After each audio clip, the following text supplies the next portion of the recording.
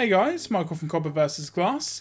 Now I've previously done a video on Action Launcher and I've also done one on Nova Launcher, and I'll have both links in the description below so you guys can check those videos out.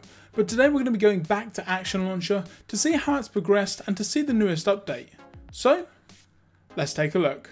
Okay guys, so one of the best things about Action Launcher is the way that you can customize the look of the actual launcher itself. So as you can see here, the status bar at the top where I've got my Google Launcher, and also the app drawer and the side pull-out bar are all completely different depending on which wallpaper you have. So as you can see, I've changed this orange wallpaper, and as you can see, everything completely changes. So again, the Google search bar is now an orange to match the wallpaper, and we've got some nice grey colours for the app drawer and things like that.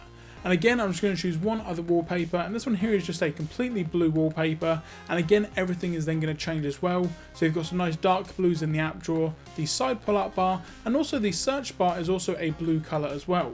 But that's not as far as you can go. You can actually go in and actually change pretty much anything that you need to, whether it's the search box, the app drawer, or the quick draw. You can go and change all of that as you need to.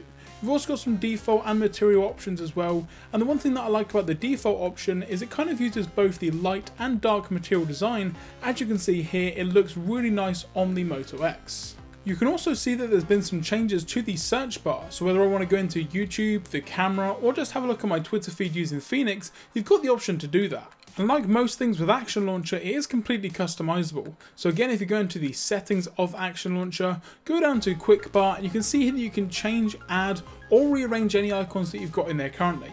Now some icons currently aren't supported, so if you want to, for instance, put the calculator in there, then unfortunately it isn't going to have an icon. But if you want to use some of the more popular applications like Facebook, Instagram and Twitter, then you've got the option to put that in there, as well as some stock ones like the Play Store, voice search, and also just in general a search option. And that's pretty much going to do it guys for this update on Action Launcher Pro. Now if you guys want to see an update to the previous video that I've done, then go crazy on that thumbs up button down below, and I'll be sure to make a brand new video going over everything on Action Launcher, including the shutters, covers, and also everything else. If you guys enjoyed this video, be sure to give it a thumbs up down below also.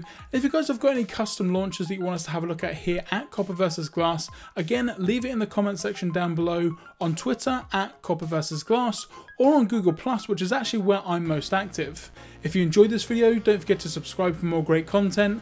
And again, I'm Michael from Copper vs Glass. Thanks very much for watching, and I will catch you guys in the next video.